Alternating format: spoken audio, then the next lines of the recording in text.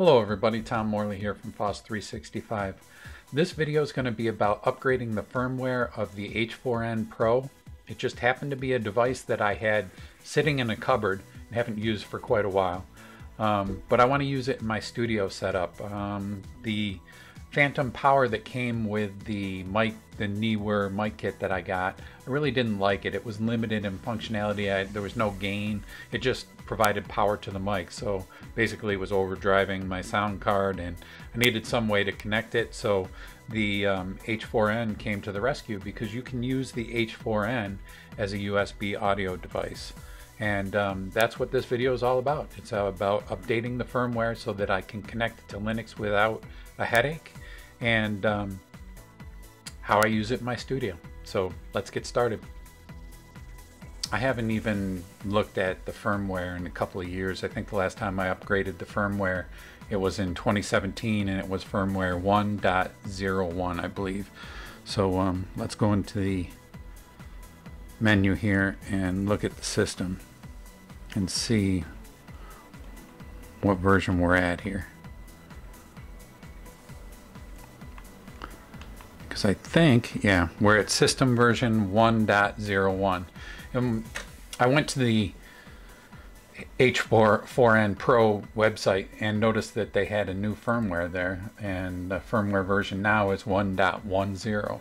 So I'm using the H4N now as a USB audio device in Linux, and it's a little bit sketchy.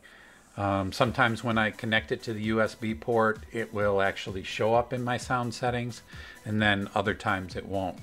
So I was kind of hoping that a firmware upgrade may help. So let's go ahead and download this upgrade here.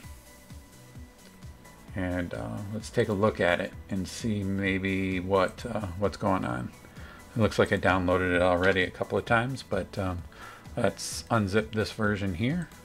Just extract. Yeah, you can replace all. I've already done this, but we might as well do it again. And if we go into the directory, we're looking for the .bin.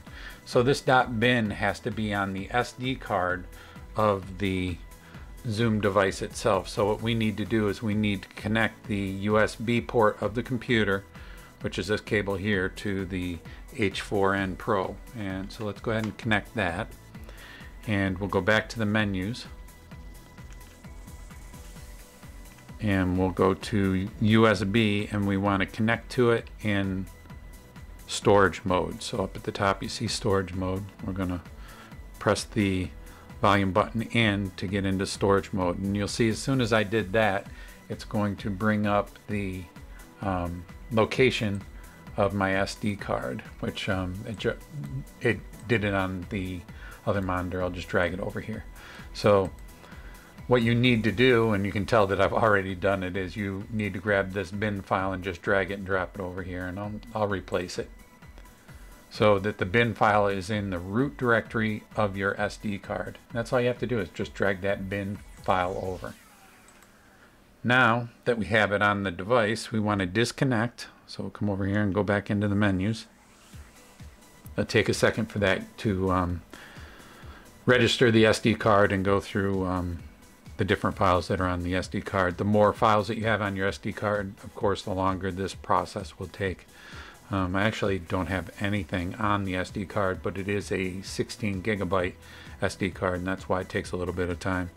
So let's go back in the menu here, and let's go to System. Let's go down to System, and the volume button, press it in again, and let's go down to Version. And make sure we're still at version 1.01, right?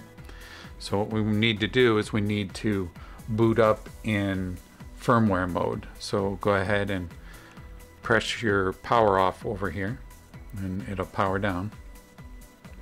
We don't need the USB cable any longer, so we can disconnect that. Make sure that you have fresh batteries in the system before you do this firmware update, because you don't want it running out of power midway through the update. So now what you want to do is you want to press and hold the play button on the front, and then power the unit on with your slide power button on the side here. So you press, slide it on, press it on and press this button and you wait. Again, the boot sequence on the H4N Pro is not lightning speed for sure. Takes a little while. One of the nice things I like about this Zoom though is that I can use it as a USB sound card, and the mic ports actually provide phantom power as well. So I can send the 48-volt power to my condenser microphone right through the H4N Pro, so that's pretty cool. So we got the menu up and it's saying System 1.01 is going to be upgraded to 1.10, and that's what I want. So I'm going to use the volume button to get onto OK, and then I'm going to press it in. I'm going to let it do its thing. So it'll go through and it'll check the data, and after it's verified that the bin file is actually from Zoom itself, it'll start installing that firmware on my device. And what I'm hoping is that this new firmware will give me better connectivity with a Linux box when I plug it in as a sound card with the USB cord. It's been pretty annoying, to be honest with you, so I'm kind of hoping that this new firmware update kind of gets rid of all that for me. And when I plug it in, Linux will see it with no problem. It's still writing the data to the device. This may take a while. Okay, now it looks like it's verifying the data that it wrote to the firmware. Make sure there's no errors.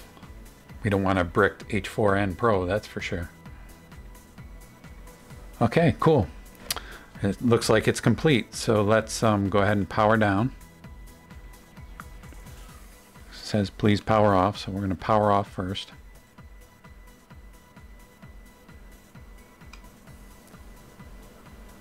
Okay, it powered off. Now we're going to power it back on and just verify that we actually do have firmware version 1.10 on the device. And I usually have my my new microphone connected to the H4N Pro directly, but now that I'm using my Sony A6300 camera to film the device itself, I've got the mic running right into the camera. Okay, so let's go into the menu. Let's go down to System,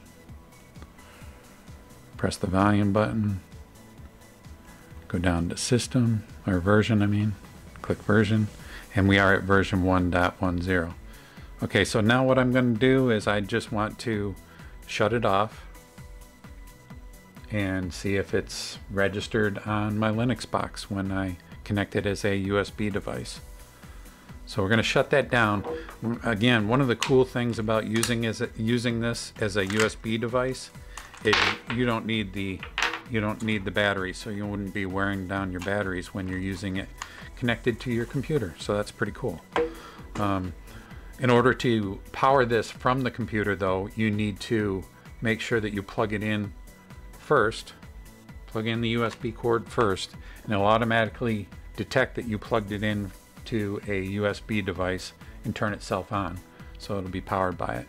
And again, you can either connect using it as a storage device to your SD card, or you can connect directly to it. So we're going to go down to Audio, Input Output here, and press the volume button in.